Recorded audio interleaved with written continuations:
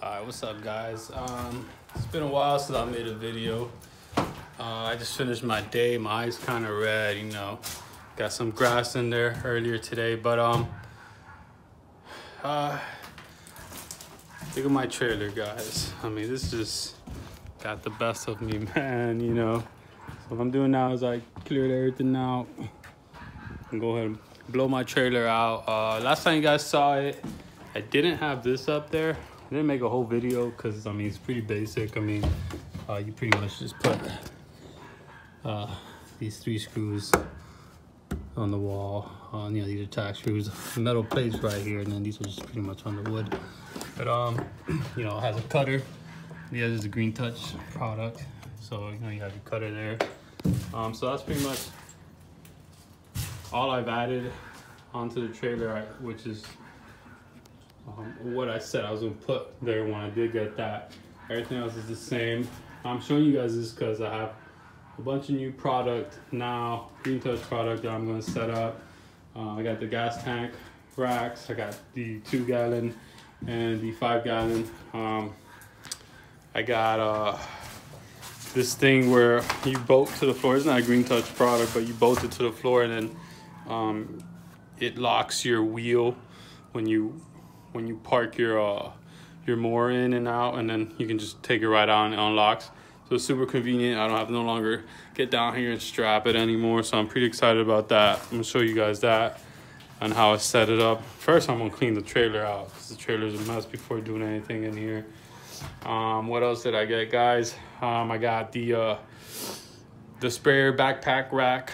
So I'm gonna set that up, and then I got the Green Touch it's like a hook system. I'm not sure what it's called, but it's pretty much where you can put all your rakes and your shovels, and it's just, it all goes in like aligned in one space, so it saves you a lot of space. It's not the one that's parallel like this.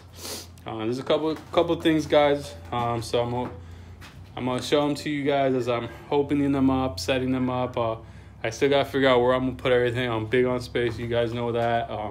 So obviously it's gonna be, everything's gonna be strategically put on. I'm just not just gonna throw it on my walls. But yeah. So, and also I did take some pictures of this, guys. I'm gonna put it on Instagram, so you guys will already know about that. I have these by the time you watch this. But the arms grip, awesome. It's the first day I use it. I'll tell you what. I will tell you, saves your back. My back always gets sore mid trimming. They just get sore. Once I'm done trimming, I get in the truck, it goes away. But you know, every house I do, every time I start trimming midway, my back gets sore. My back did not get sore all day today, guys, because I didn't bend down at all. But my arm did get sore, my left arm. So get ready for that one. It's not a big deal. It's just, I guess I'm not used to it. But, you know, because you do hold it up more with this arm. So having your arm in that position is going to get it sore. But I'd rather my arm get sore than my back any day. So it is a good product. I'm definitely going to keep it on there. I got 2 more. I got the 3-pack. So when I get more trimmers and a better edger, I'm not going to put on this edger. Then I'll go ahead and have them on all my product. And then if you see right now the way I got it set up on here, I still have enough space to put my other trimmer here without having this interfere. So if that makes any sense. So that worked out pretty good. I'm not sure if the other ones are gonna work out the same, but I guess we'll find out once we get them up there. Okay. So with that, I'll leave you. Next time you see my trailer is gonna be all nice and cleaned out. I'm gonna blow everything out. Go ahead and take advantage, since I have my right out there, blow that down. It's been a while since I've blown it. But yeah, right's working awesome. This thing's a beast. It's just a residential mower. It's nothing big, but it's a beast, man. It's lightweight, it's not heavy, and it chops, guys. I mean, this thing, it's self-propelled rear wheel. So I mean, it's done some pretty nasty cleanups with me. Last season and this season's already proven itself to definitely handle the work. So got my shirt cans over there, which they're gonna be on the wall now. 5-gallon and 2-gallon. Yep. All right, so I'm gonna get to cleaning.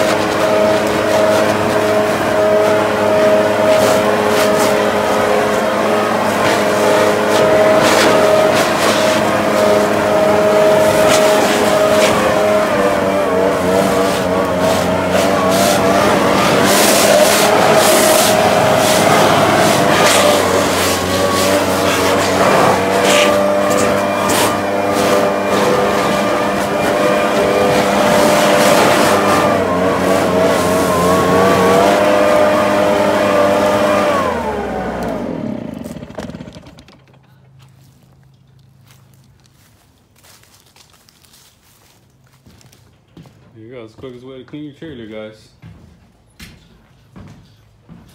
Oh, there it is. So,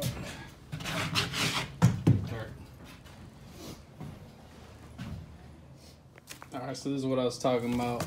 Power lock. So I got this from Ballard Incorporated. So yeah, pretty much you just drive right into that, and then it goes up and locks right in there, and just roll right out. Pretty super convenient. Set up. Here's the stuff it comes with. Instruction manual.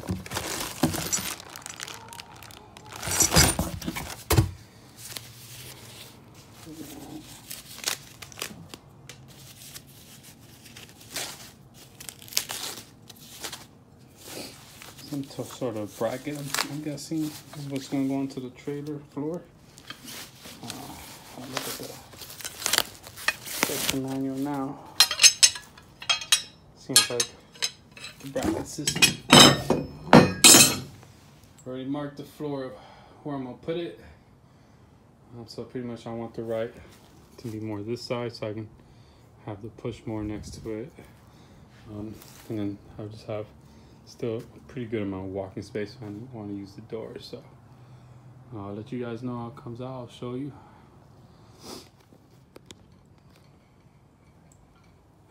What's up, guys? I'm losing sunlight here, but there it is. Not too bad. Pretty basic. Very easy, actually. Guys, I didn't even read the instructions on this. It's just, it kind of makes sense once you looked at the picture how it should go. You have two brackets, like I mentioned before when I was opening it. Two brackets go drilled into the floor. You gotta get underneath your trailer to put the bolts from underneath. I already did that. This thing ain't going nowhere, guys. And then this obviously is you adjust it to the height of your wheel. This goes down when you park in, goes up. This is what locks. This is what keeps your wheel locked in. So you obviously tighten that once you got your height. Haven't set anything else up. They have like these spring things that go in here. Just keep it in there from happening.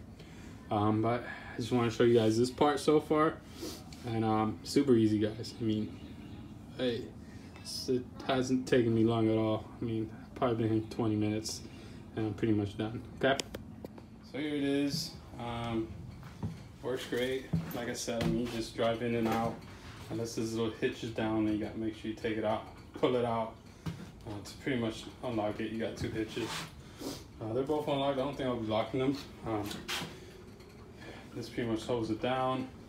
As long as you got your brake on, it's not gonna roll back. So I think I'll just leave it like that, ready to just pull in and out of it whenever I need to. Next video, I'll go ahead and do a video of me driving in and out. It's getting late on me, guys, so barely got sunlight. I'll take care of it tomorrow. I'll show you guys when I go do my routes. I'll try to do a quick video. What's up, guys? So here we are, next day after installing the power lock on the mower. Like I showed you guys, very easy setup, not too bad. I got this thing away. It is cold, wet, and rainy outside. So it's a perfect day to work on my trailer, continue working on my trailer, actually. Not much is going to get done out there. I've had these things pending anyways. I've had all these boxes in my house, I haven't been using them. So, might as well get them up, guys. Get them up. It'll just increase productivity anyways. And like I said, I was going to show you guys how it works. I'm pretty sure most of you guys have seen this already. This is the video they always show anyways, it going in and out of this this mechanism here, but I'll show you how mine works.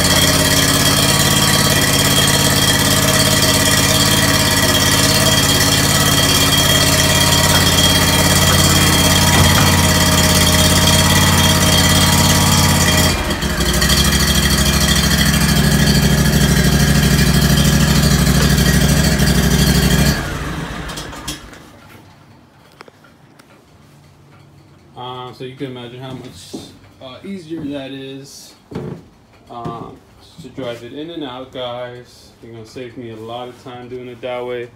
I no longer have to use straps to come and strap it. Just park it and go, man. Get on and go. So super excited about that. Save me so much time. Save my back too. You know, I don't have to be bending down doing straps. So that's pretty cool. This guy, I am gonna strap him down because I don't want him moving around everywhere. Right now I kind of just put the spare tire behind him so he doesn't get out of there. But I do plan on putting the spare tire on the wall anyway. So I'll probably create some type of way to strap it to the wall there or the floor. I do have one of those things right there. So we'll see how that goes. I barely use them anyways. It's not like I use them on every yard, so it's not gonna be that much of an inconvenience if I do have to use it to unstrap it. Unlike this one where I use it on every single yard I do. So this was definitely a good buy right here. And then now I brought everything. If you guys have my Instagram, you've already seen this before. I took a picture of it, showed you guys. So these are where all my racks and my shovels are gonna go. And like I said, it's the one that's inlined, so it'll take up less space. I think you put up to 3, maybe 4 racks and shovels. I'm not sure. I know 3 for sure, which is fine because I just happen to have 2 rock rakes, a regular rake, and 2 shovels anyway, so that's more than enough.